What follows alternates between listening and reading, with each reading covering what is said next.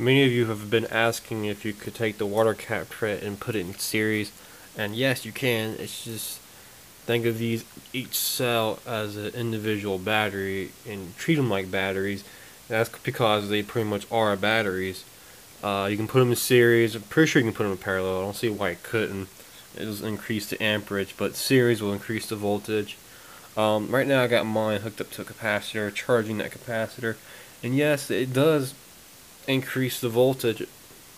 This voltage plus this voltage plus this voltage equals higher voltage being charged into the capacitor, and yes, it does charge the capacitor. That is a feat within itself because each of these have the same metals. But that's not what I wanted to point out to you guys. What I want to point out to you guys is that little bubbles form on these plates, more so on the tape. But I don't know if you guys can see, there's bubbles being formed around every plate. You get big bubbles too. You see these big bubbles that are also being formed. There's bubbles on each and everybody's plate. This one's got some big bubbles forming on it.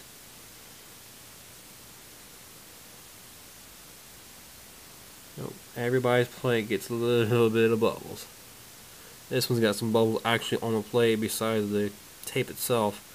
I don't know if that's because it's directly connected to the alligator clip, but now you can see there's bubbles being formed. And I do believe, that they are and can be hydrogen bubbles. And probably some oxygen bubbles, because as you can see, this has been sitting overnight. And there's no deterioration of the metal at all. And that usually doesn't happen with water bottle. You usually see something happening, but there's nothing going on. So that is still pretty amazing. There you have it. That's in series and charging capacitor. I believe if I put enough of these in series, it will produce or light up a LED. And some people ask, does the position of these plates matter? Yes and no.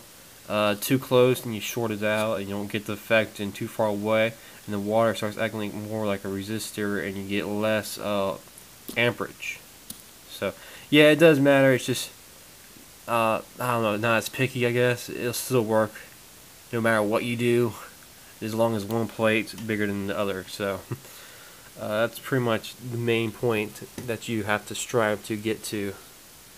And let's see, the little plate for me has always been negative, and the bigger plate's been positive. I don't know if I haven't really taken notes down to see if it's changed or not, but when I built these three, it was consistently the bigger one was this one, and the littler one was this one. So they all were pretty much the same. So yeah, the fact that it's producing voltage and hydrogen is just astonishing me. So there you have it, guys.